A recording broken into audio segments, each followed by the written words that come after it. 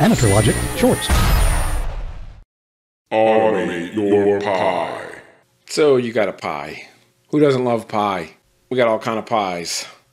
Well, I say, let's focus in on some of the really cool things you could do with the pie, especially revolving around remote accesses and Linux commands that help with automation. Notably around the Linux commands, specifically cron or cron tab, the other being how to go from one pie to another without password, but yet still remaining secure. All right, well, let's get started with passwordless SSH accesses. Like it says, it's possible to configure your Raspberry Pi to allow accesses from another computer without needing to provide that password each time you connect to it. To do this, you need to use the an SSH key instead of a password. Let's check for existing keys. List profile for my user directory and the hidden.ssh directory.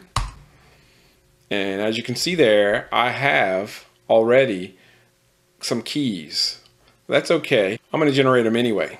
SSH-keygen, and it's going to generate a public-private RSA key pair, and it's going to ask me, where do you want to put this? Then it wants a passphrase. I'm going to leave this empty, otherwise you'll have to type that passphrase every time you use it, which kind of makes it like a password again.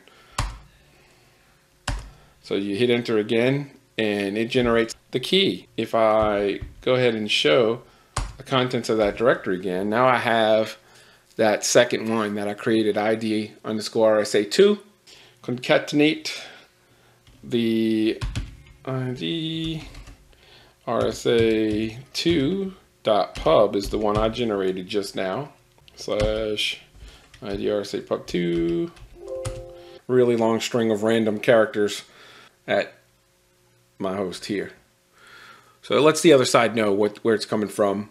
Now the idea is to copy this key to the other side or to the other computer, the one I want to connect to automatically without having to enter a password. There's a command for that as well. You don't have to go and copy it to the other computer. There's actually a built-in process. My Pi, that's the one I want to go to. You would have been prompted for a password there because you do have to know that password for the other side that you would log into. But after that, you can pretty much go straight to it. SSH Pi at 192, that other computer on my network is this one. So one of the other interesting things about that is, besides SSH for running commands and going over to the other computer remotely, it also works with files. Just like you could SSH to the other side, you can also SCP, which stands for Secure Copy, Secure Shell, and Secure Copy. You can copy files from your scripts or your jobs that you might run and send them to the other side just by using these SCP commands. Now let's move on to cron, which is a tool for configuring scheduled tasks on Unix system or Linux. So there's a command called cron tab, and that's the command that we're going to use to edit cron tab. So let's go ahead and bring that up over here on my Pi on this side of the shack. Cron tab -E for edit, and it opens a text file in Nano, a text editor that's built into the Pis. That cron tab contains, in my case, a whole bunch of commented outlines, which is in every one of them. They're all like that. So the one that's important for me, this line at the very bottom, wrote a simple bash script to take a screenshot of the screen on display 0 on the Pi and then copy that over to the other Pi using SCP. The important thing for you to know here about cron tab is how the format of these numbers and these asterisks up front work. The layout basically in this first character space is minutes, hours, the day of the month, and then the last character is the day of the week, 0 through 7, and 0 through 6 are Sunday to Saturday.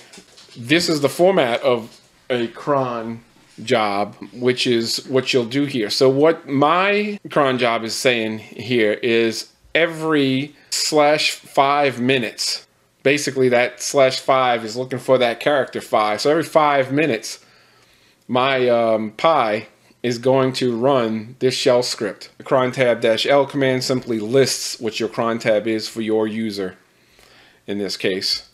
That's what the cron job is all about. And again, these are tasks that can be used to automate things with your Pi. So let me show you a little bit about what I'm doing with it. So what I'm doing with this is basically having my little network of Pis over here copy things, information, files, data, you name it, to somewhat of a central Pi that I have set up. Here you can see on the bash script that is in my cron tab running every 5 minutes, it's basically going and taking display 0, the screen that the Pi displays on the monitor I have here. It's taking a picture of that and saving it, that the scrot is a screenshot basically. It's saving it as a file name and then is running SCP to that other computer over the network. And if you notice, there's no password being passed here. And that's the whole point of what this is about, because it's going to use that private public key pair that you generated to be able to send it over the wire securely via this script.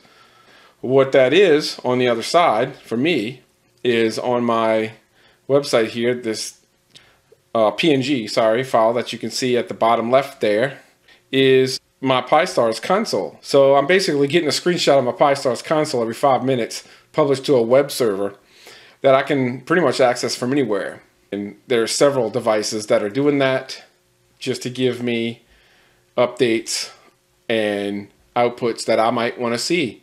That is what I'm using it for. And I guess just to give a demonstration here, and there you go. So, and it ran that command with no problem. Copied that file over the network. There you go. Automate your Pi. If you enjoy Amateur Logic Shorts, please click the like button. Be sure to click subscribe to be notified when new episodes become available. And let your friends know about this video by clicking share.